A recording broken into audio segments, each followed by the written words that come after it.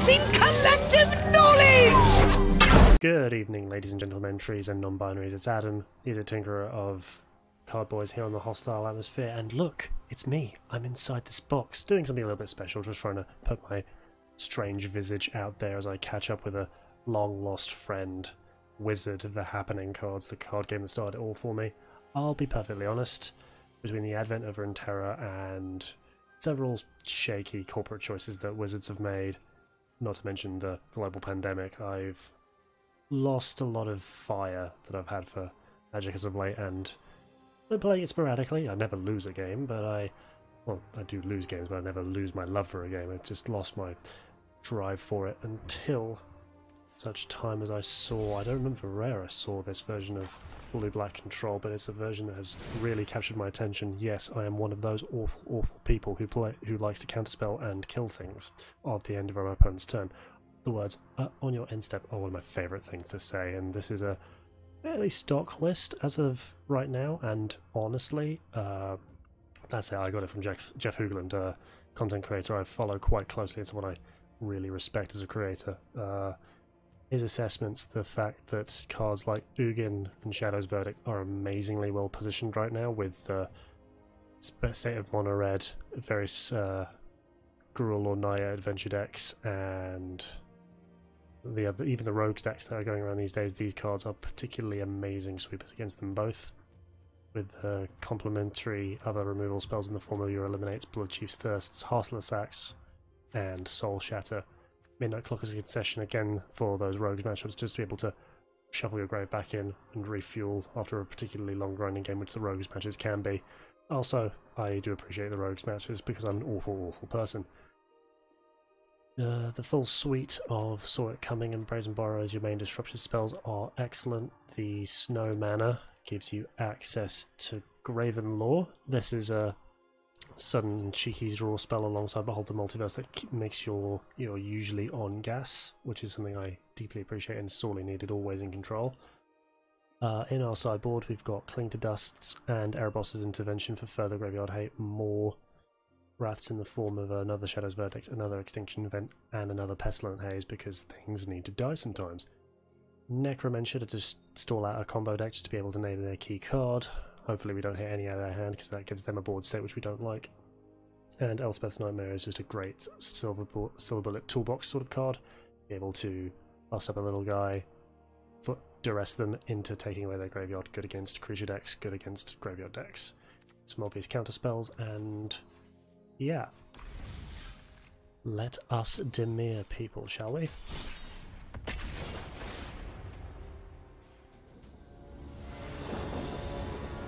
No Gruul. Well, don't worry, you're not going to get any Gruul from me, friend, but I'm not going to get any Gruul from you. I think Gruul's a decent match.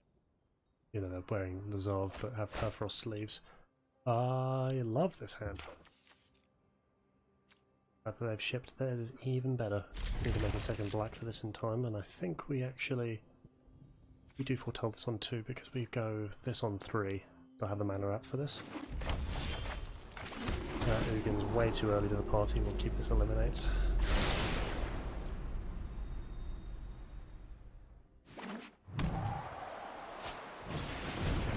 I've seen the Blue-Red Giants deck crop up a lot. I've seen it crop up more and more, and I'm very interested. Maybe something to cover here on the channel, ladies and gentlemen, if MTG content is something that interests your forms. I will... Because I messed up my maths because I'm very smart. I'll pass.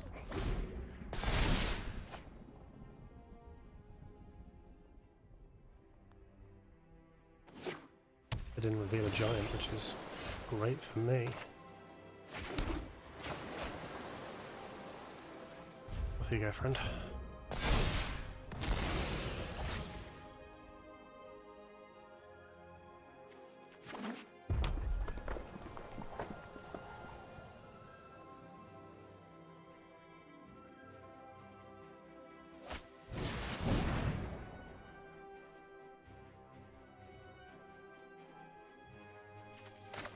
We'll see what the main deck responses are like. Or lack thereof. Even better. We're gonna have a particularly mana efficient turn. In the unlikely event I want to play like a Bonecrusher Giant, and then we might be able to bust out with the Eliminate.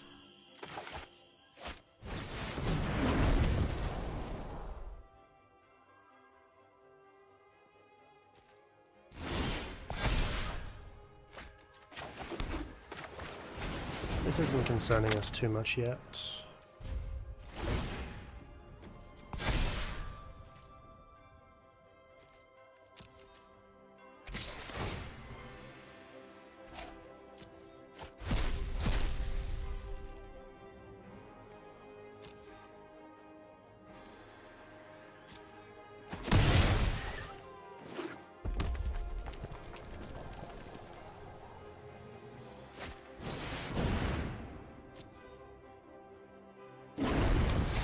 Sure thing.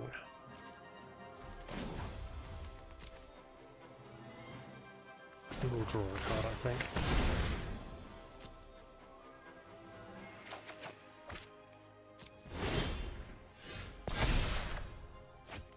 I'd like to try again at getting a response out of our hand, because the more longer this game goes, the worse this Shadow's Verdict gets. I would say, but we can still Extinction Event them. Come on, you have to have something. Whoa.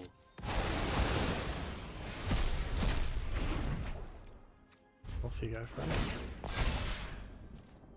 Putting a stopper on their end step to be able to use Book.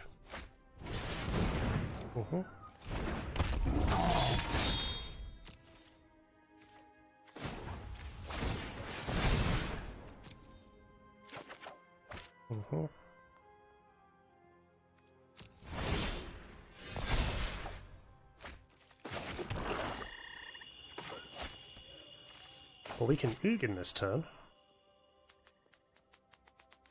which I find quite funny. I don't know if it's a good play, but it's a funny play. He goes to 3 loyalty, so he can't get Bonecrusher Gianted. He could get squashed, I think.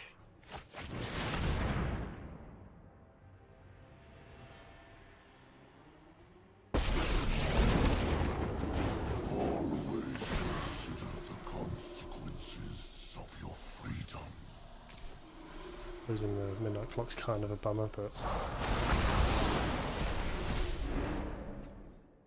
reality is unwritten.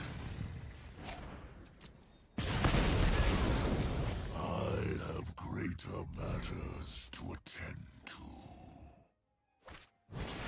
sure thing. So this has basically flashback as long as you control a giant.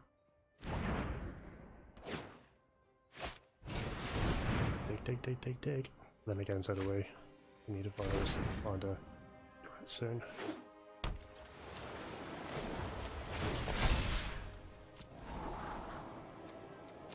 These are not great though.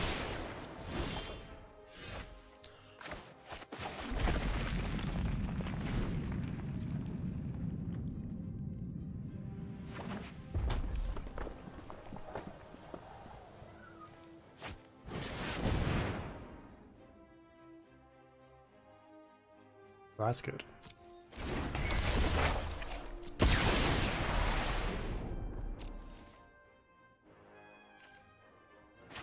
I may just go tall on this crawling mound.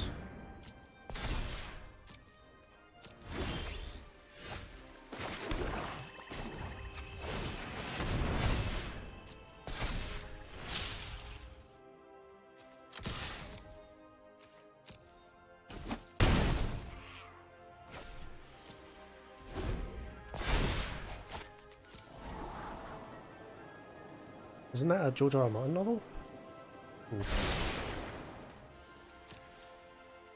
Passing back. Or did they pun and they have to play? Enters. Or draw a card, game ball line.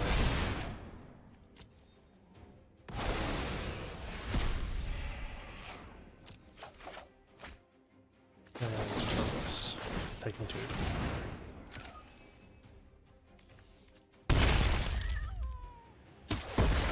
surprised that result, to be honest.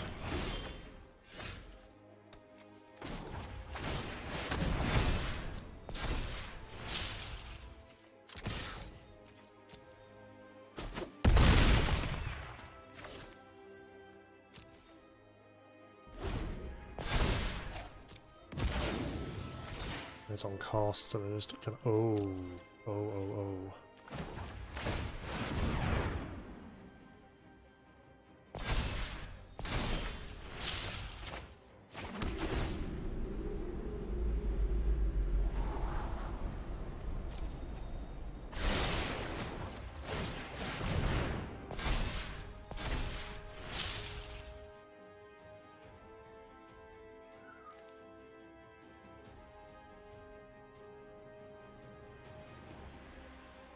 What do you have, friend? Sure.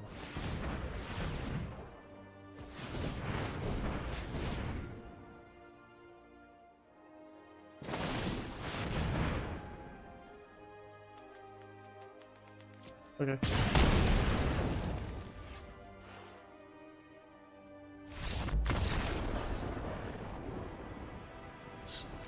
The land grew too big to squash. Alright, well, these are awful. I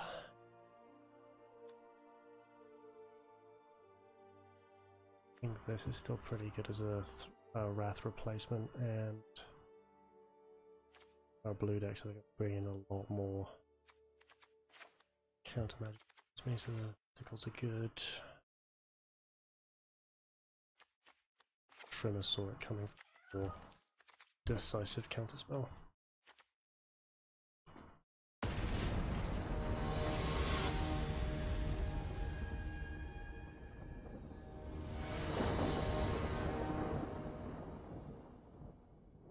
Blue-red giants. This is the second time I've fought against it, so I will look into putting it together myself. It's not a strong hand, but we can put this on 2, and the temples give us a lot of card selection. Actually, I'm not sure. I'm just going to play this one too.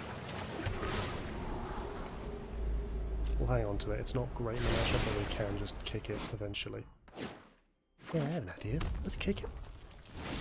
We'll play the Saga. Book.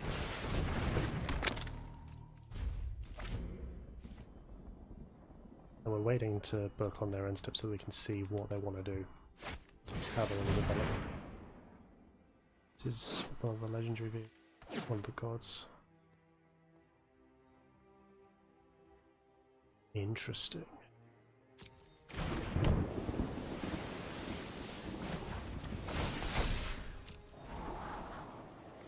We're set for lands, we need stuff.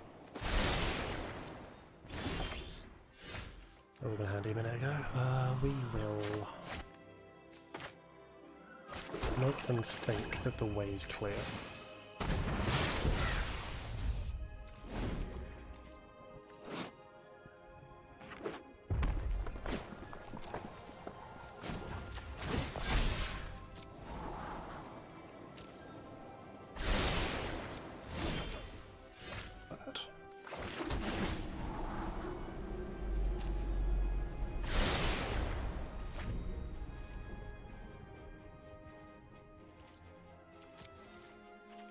I'll play something I don't mind getting killed. Actually, hang on. Let's see if the scry is worth keeping. Yes, it is. Tiny shot, but they didn't kill for by some miracle. Go Chompy, go.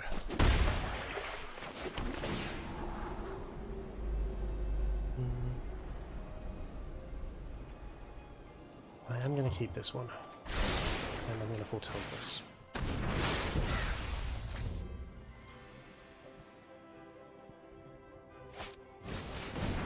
Sure.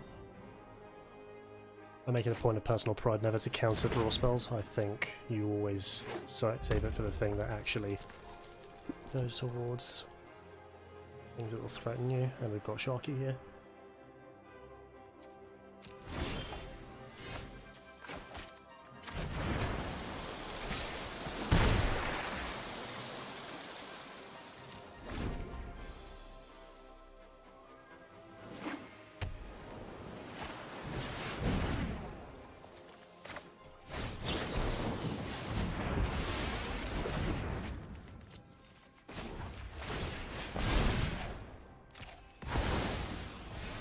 They're very well read. Very well read.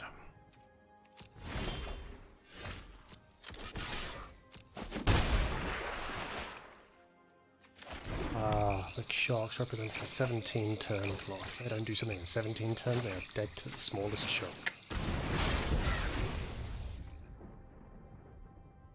The smallest shark.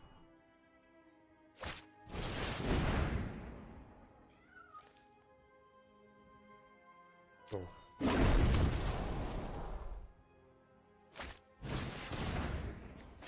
This one I'm going to counter because they need to.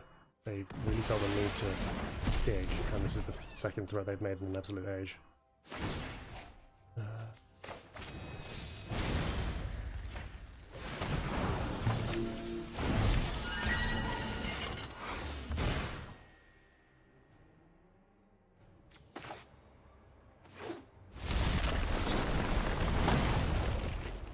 Now we need a refuel. Doing a lot of responsive stuff.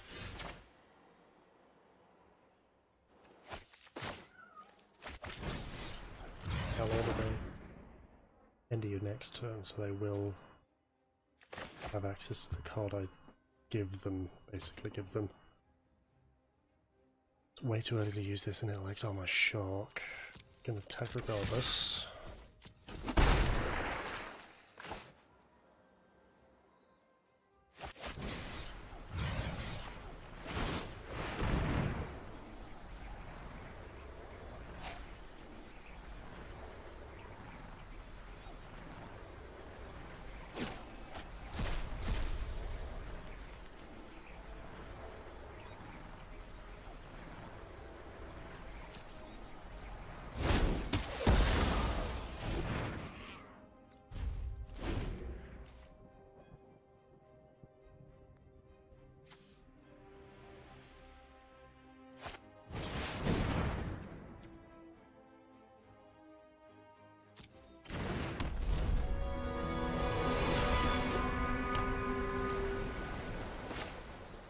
See if I can force a caps around it. Sweet.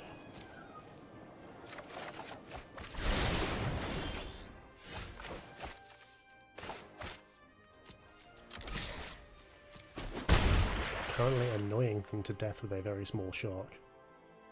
So... yeah.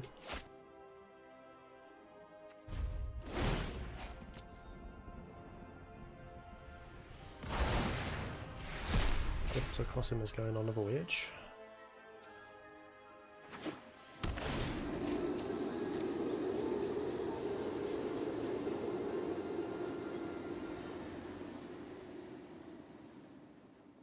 Oh, and Cosmo has one voyage counter on them.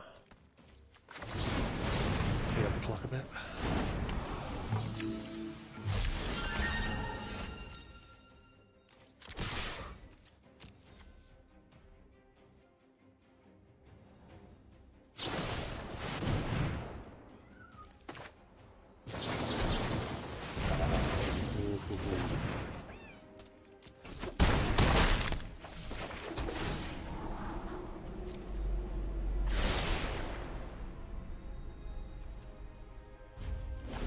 And the beautiful thing of having 5 mana with a Brazen Borrower in your hand.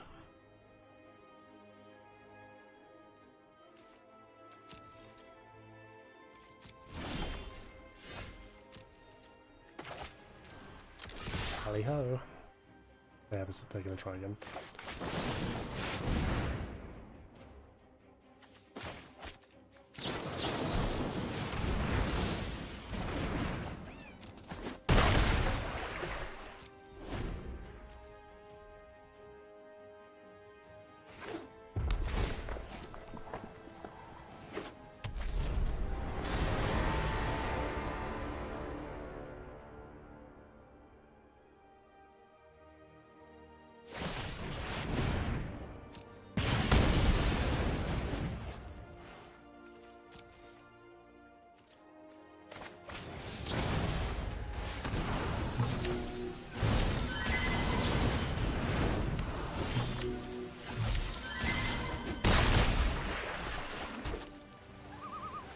Like this time.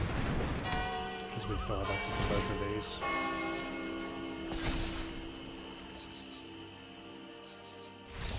Wow. Terribly sorry, friend. Blue Red Giant seems like fun. I do want to try and put it together myself. Yeah, look at how much of a noob I am. But yeah, I've been mythic rank a couple of times, but it's been a while. It's been a while.